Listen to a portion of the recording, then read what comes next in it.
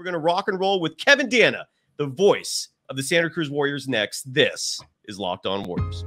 You are Locked On Warriors, your daily Golden State Warriors podcast. Part of the Locked On Podcast Network, your team every day.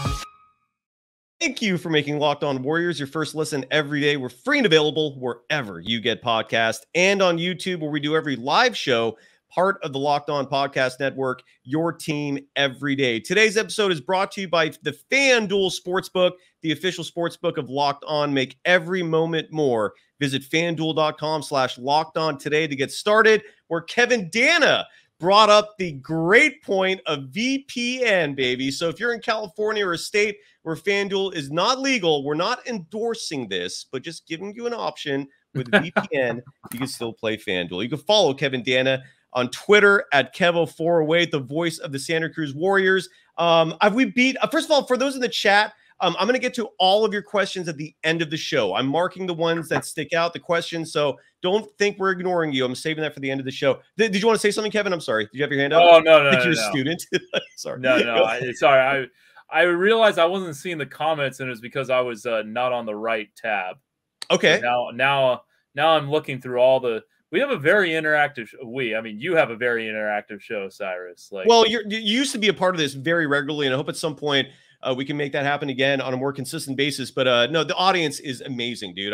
This program doesn't exist without them. Thank you to everyone. Kai Soto question in here. Oh, this is unreal. There's a what question? There's a Kai Soto question. There is, and that was one of the ones I starred. We will get to that. We're going to save that for the end of the show. Again, all your questions will be addressed, at least the ones that are specific to the G League or something that's pertinent to the show. So Chris Paul, are we done with that? Is there anything you want to add? I don't have anything more to add. What do you think about Dario Šarić? That was the Dub Nation was sitting tight for weeks, waiting for some sort of news from free agency. This Warriors team, even with Šarić, is still pretty small. The average height of an NBA player, to put it in perspective, is 6'7", and the Warriors starting lineup does not reach that. And they had no backup center. Trayce Jackson-Davis and Dario Šarić bring much needed size. I personally love the addition. I remember seeing him when the Warriors played the Thunder last year, thinking to myself, why is he not on the Warriors? And now he is. What are your thoughts on the Dario Šarić edition? Look, I know he had what was it, the torn ACL that he got during the NBA Finals in 2021 with the Phoenix Suns. And so, he missed an entire season. Last year was his first year back. I expect him to, kind of be better, kind of more like his pre-ACL self. I like the move a lot. If you think back now, this was very early in his career. Dario Šarić was seen as a centerpiece of the process era of Philadelphia 76ers. Joel Embiid came up, some people might remember this, came up with the nickname with the help of Philly fans, Feds. F for Fultz, Markelle Fultz, E for Embiid, D for Dario Šarić, and S for Ben Simmons. It was those four that were going to lead the Sixers to the promised land. Now, they never let him pass the second round, but he was seen as a part of that. You look back to his second season in the NBA, this guy was 14.6, 6.7, 2.6 points, boards, and assists on 5 attempts from deep per game, 39%. This guy can play. And I know that was 6 years ago now, but even last year, 46% from the field, 39% from downtown.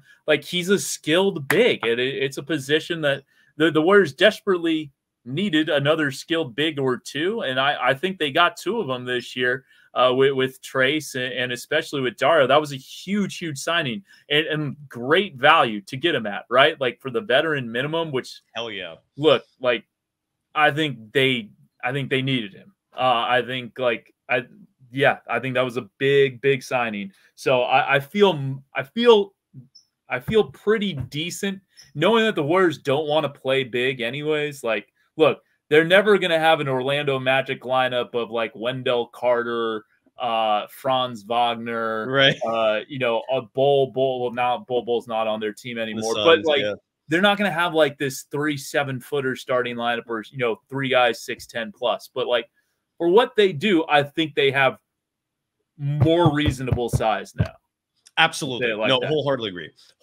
Yeah, you know, I've tried to explain this to my audience, and Kevin, maybe you could do so better. In your opinion, why do you think Steve Kerr has this affinity for smaller lineups and shorter players? What are your thoughts on that? That's a good question. I don't know. I mean, like, Thanks, sir. Yeah. Well, I've tried to explain it as like, this. They won a title in 2022, essentially with like this kind of roster makeup. So, right. Like, I mean, you had Belly, you had Otto Porter Jr. So like Šarić isn't exactly the same kind of player, but like more in that mold. Right. I'm with you on that. My theory's always been similar to Don Nelson, is that smaller players are faster, they space the floor easier offensively, and maybe most importantly, they are a lot easier to play in a switch-heavy defense. Yeah. I'm that's my guess. You know, I mean, Steve Kerr's never really given like a straight answer on that from what I've seen, but that's my theory on why they love to go small. And again, we'll get to all the chat questions again at the end of the show. When we come back, got to give some love to a sponsor real fast, but I want to get your opinion on the draft picks. The Warriors got 2 picks.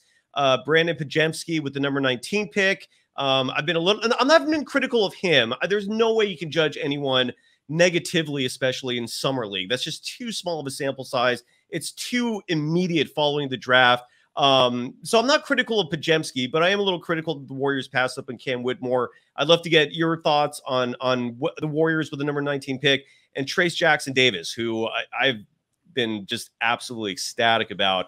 First, got to give some love again to FanDuel. This is a 2-part show, so if you're watching the live version, apologies for the redundancy. If you're watching the recording, this might be the first time you're listening to this. Today's episode, again, is brought to you by Locked On Podcast Network's official sportsbook, FanDuel. And right now, it's baseball season. It's hotter than a you-know-what. Take your first swing at betting on Major League Baseball and get 10 times your first bet amount bonus bets up to $200. That's right. If you bet $20, you can get back $200 in bonus bets, whether you win or lose. And as Kevin Danna has enlightened us today, if you get VPN, you might be able to play FanDuel regardless of where you are. I'm suddenly a lot more intrigued about VPN than I have been in a long time.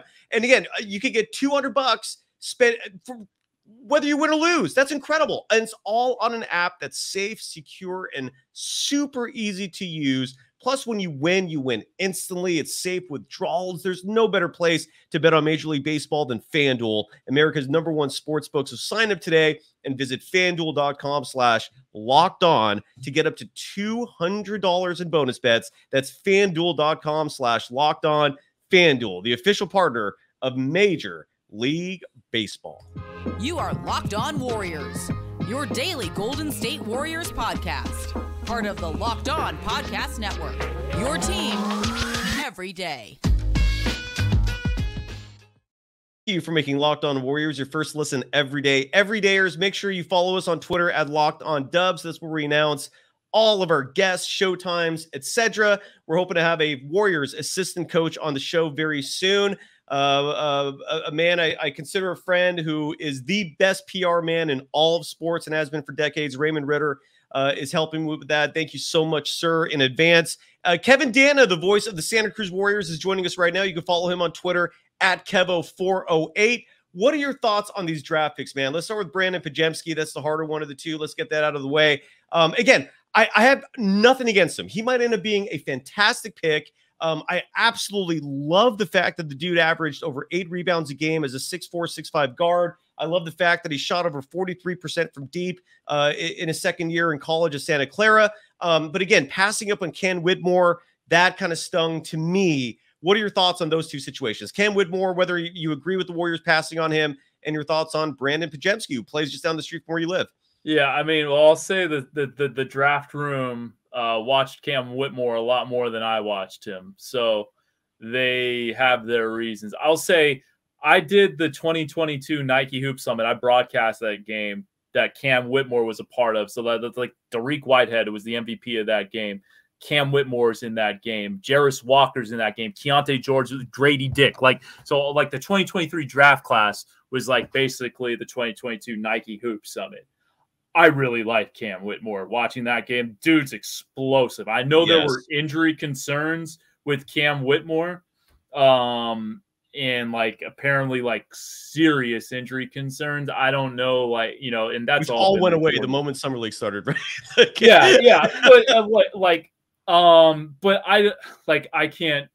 I wasn't in that room. I don't know why they chose Podziemski over Cam Whitmore. I will say, like, what Brandin Podziemski did at Santa Clara is like very rarely done. Like taking Santa Clara to the NIT, that is a feat in and of itself. Agreed. Like, I understand there's some other good players there, like a guy like Keyshawn Justice, really solid player there, and Carlos Stewart, I believe his name is, another really athletic dude they have, and they're working in. I think they were redshirting him this year. Oh, did you freeze? They got like another really good dude that's going to be playing.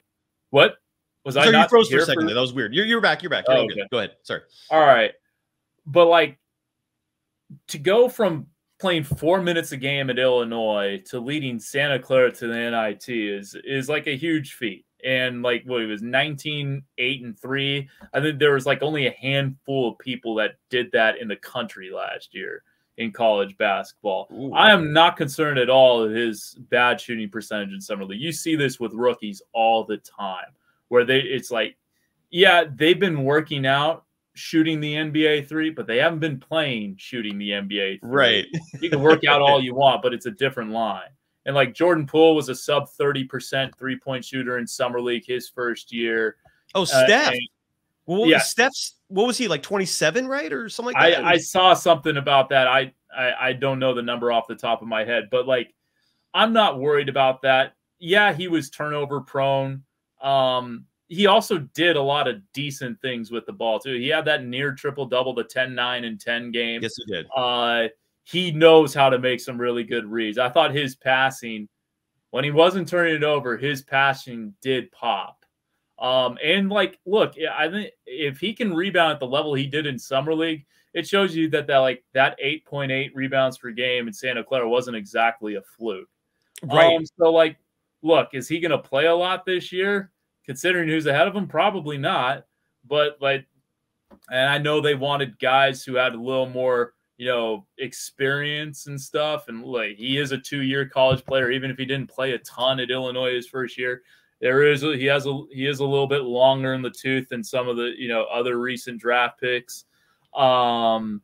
So yeah, look, I don't have any serious judgment on Brandin Podziemski yet, right? Because I don't think, how can you, right? Yeah, you can't.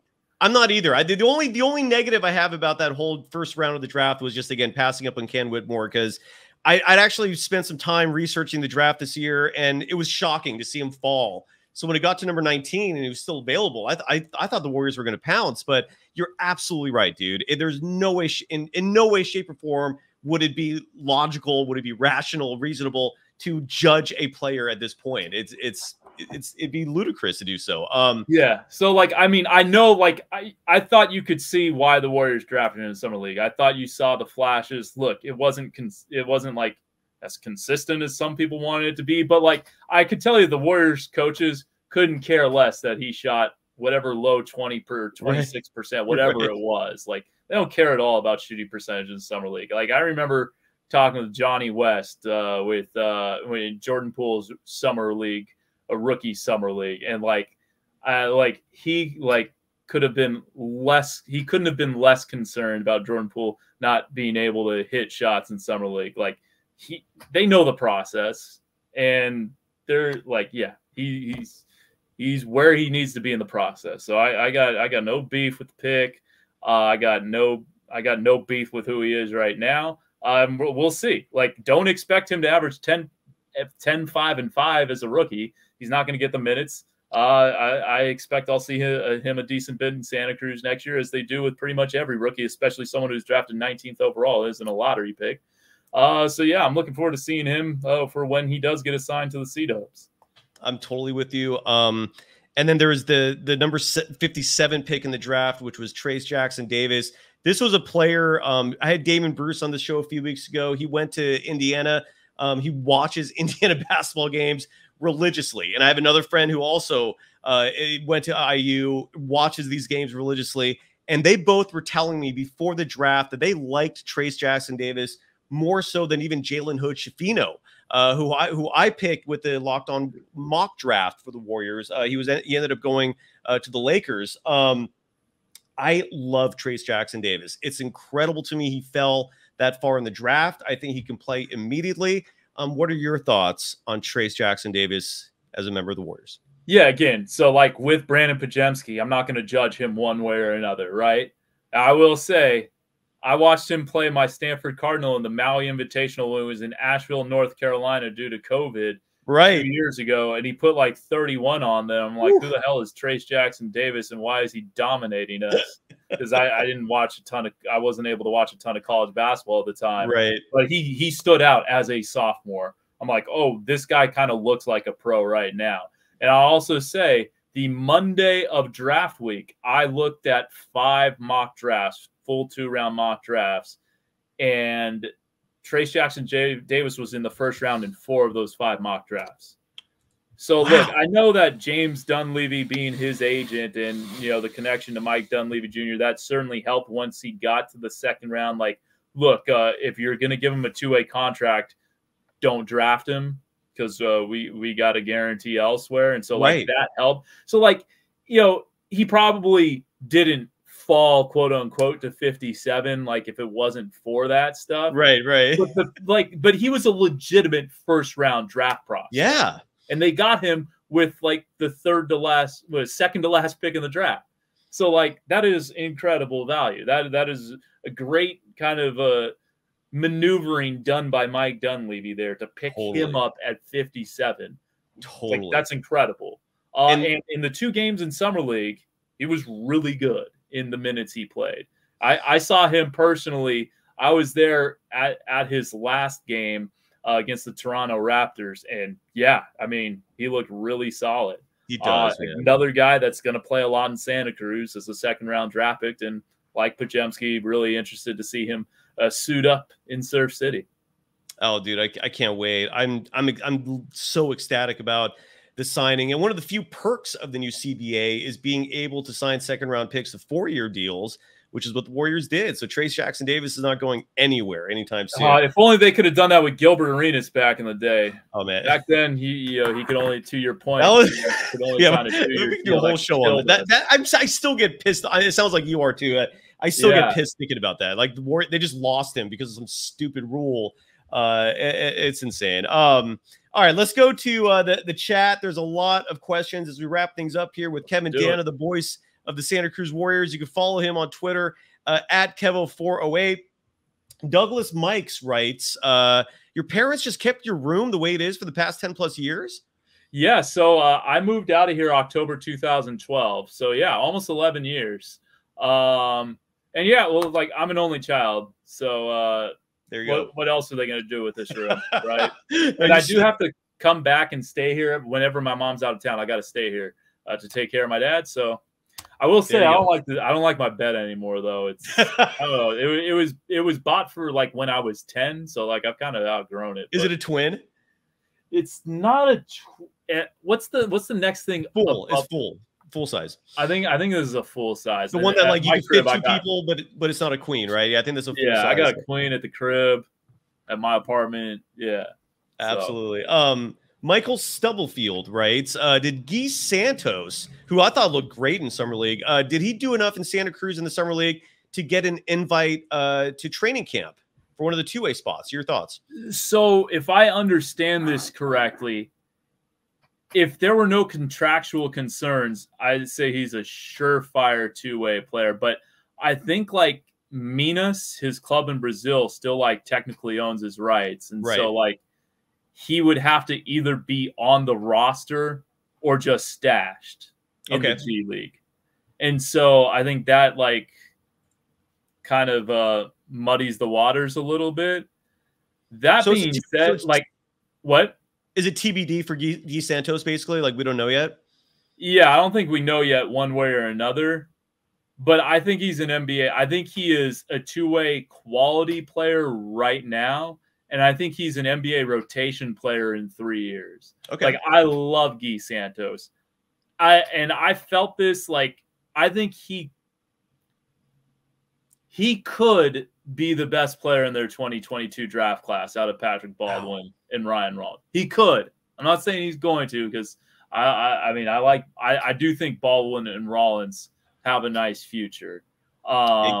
Guy passes the eye test. Wouldn't you agree with that? Like, he's a big physical dude. He doesn't. I don't see negatives with him other than maybe inexperience. And the thing about Guy Santos, he works his ass off. Like, he improved his vert by 3 inches mid-season last year. In the middle of the G League season, got 3 extra inches on his vert due to all the work he was doing in, the weight room training, strength and conditioning with Andre Matson, the strength and conditioning guy, sports performance coach, whatever the official title is. Like, Andre Matson did a hell of a job with him. So, like, Guy Santos, he's a player. And, like, I really believe he's an NBA player. There you go. So it doesn't look like this year will be the year where we see him, but for the future of the Warriors, I agree with you. I think there is a place for him. It's just a matter of experience, time. I think time and just the right opportunity is what the impediment is there. Douglas Mikes is curious if spending time in the G League will have the same positive impact on Podziemski that it had on Jordan Poole. Your thoughts? Yeah, I mean, I think for the most part, like a lot of rookies have benefited from time in the G League with Santa Cruz. Obviously, I have a biased opinion on that.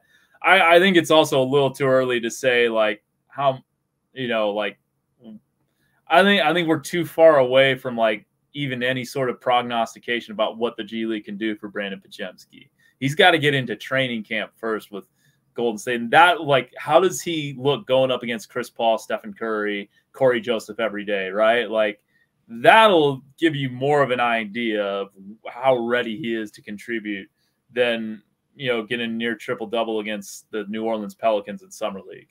I can't wait for the season, man. I can't believe we have like months before this start. I'm really excited. Yeah, I need a little break, man. I know you do. You do. Yeah, you do.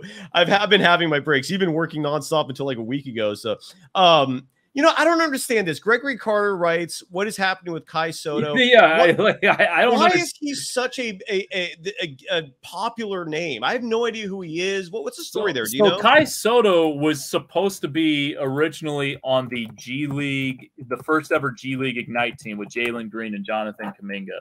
Like, he was announced as one of the guys. One of the reasons why he's popular is because basketball is incredibly popular in the Philippines. And he's a native of the Philippines. Okay. And like, so any player who like gets NBA adjacent, like, is just going to have a huge following being from the Philippines. Okay. He also played in the NBL for us, for the Adelaide 36ers. And he's been there the last couple of years. And like, he's a legitimate I'm looking at his numbers right now. He has like legitimate rotation numbers in the NBL.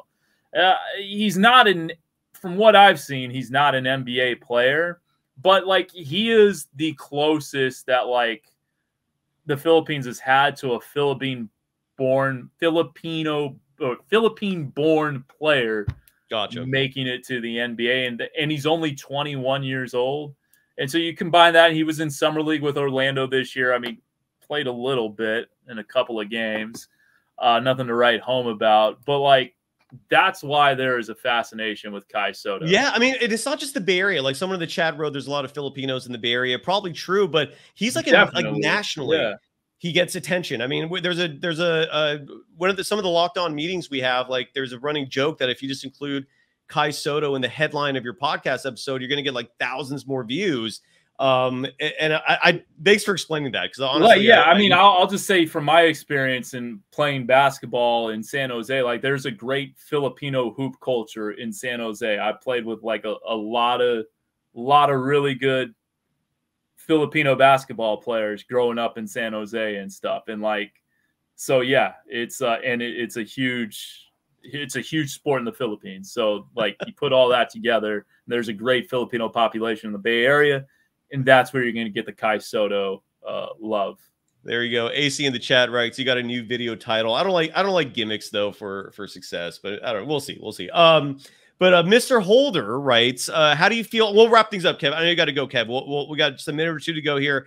How do you feel about a second unit? And this is what likely is going to be the second unit for the Warriors of Chris Paul, Gary Payne II. I don't know, Clay. I didn't see Clay in there. Well, he's suggesting Klay Thompson coming off the bench, Kuminga and Dario Šarić. In reality, Clay is going to start, but the likely second unit will be Moses Moody instead of Clay. Well, no, so second unit doesn't necessarily mean all bench players. Oh, I see what you're saying. So like Clay can start and be in the second unit. Right. It's just like for him, yeah. Like starting the second quarter, he's going to take his break earlier than Steph and Curry, is basically what Mr. Holder's saying. Yeah. I mean, I think it's a better second unit than what they had last year. I think Jonathan Kuminga is going to take a big step forward. I think Moses Moody is going to take. I think Moses Moody is just going to continue to be Moses Moody and just a solid role player. And look, I think Jonathan Kuminga for vast stretches of last year, from like December on, for the most part, maybe had another lull after, but was significantly better than he was his rookie year. Even if the numbers don't say it, like the raw counting numbers, I thought he was significantly better. Yeah, I'm with you. To me, I don't know if you agree with this or not, but to me, if you just give Kuminga the opportunity, he will deliver. Meaning, like don't pull the leash if he has a bad start to a game. Let him play through that. Like, give him his 25+ minutes a game. He will reward you. You can do that much easier in the regular season than you can in the playoffs. Like, right. I didn't necessarily disagree with Kuminga like not playing a ton in the postseason. Like, you gotta win, and if he's not doing the things in that role that you need him to do to win, then you got to play somebody else. And is that company speak, or is that your speak? No, I mean, all right. I mean, I'll accept it as company speak, but I do genuinely believe that, like, if you need Kuminga to rebound and he's not getting you a single rebound in a game, right, like, that's not a good thing. Do you? Let me ask you this: do you think Kuminga, like, if Kerr decides he's only going to play Kuminga, if Kuminga's like going to take on a power forward center / like kind of a big inside type role, I don't see him as that player. I mean, I know he can. I don't necessarily either. Yeah. So, like, but I guess like what I'm trying to say is, like, I don't think you should not play him if he's not, being a rebounding machine out there. That's just not his game. I don't know. I think it needs to be more of his game just because of how athletic he is. True. Right. That's like, fair. He has the capability to get you 7-8 rebounds a game just based off like his body type and like athletic. So like, yeah, in the regular season, I say let him play through his mistakes. Like, he needs to play through mistakes. Yeah. In the postseason, it's a different story. And I look, I think he's deserving of, like, I haven't counted up the 240 minutes that are available on the court time. He split out throughout the team, but I do think he's worth at least mid-20s minutes easily. Yeah. So easily. Yeah, I want to see a lot of Kuminga next year. I know you got to run. Zach H was flooding the chat with trading Kevon Looney plus picks for Mitchell Ross. No, yeah, what are you doing, man? I just didn't want him to think we were ignoring him. So, any last thoughts? I know you can follow you on Twitter at Kevin4Wade. Anything you want to promote? Yeah, I don't know if something froze for me on my end when you were reading Looney and picks for Mitchell Robinson. I don't know if my response came in, but I do want to reiterate: no chance in hell. Yeah, we got it. Okay, good, because I love Kevon Looney to death. And I think most Warrior fans do. And I think they realize how important and vital he is to winning basketball. Just because he does not look like your prototypical center doesn't mean he helped win them an NBA title last year. He helped win an NBA title in 2018. He was a big reason why they got to the finals in 2019. Like, I should say the Warriors. You can say that. You work for the Warriors. I sometimes slip up and say that, and I immediately backtrack. But I'm not coaching or playing. I don't like saying we. I don't like saying we. Oh, totally. Kevin, I love you, man. I think everyone who watches this knows that. You know that. Let's get you back on soon. Sorry we didn't get to all the questions. I know there's people were asking about Lester Quinones and training camp. We'll save that for a future show. Kevin, love you, brother. We'll do dinner now that you're finally free.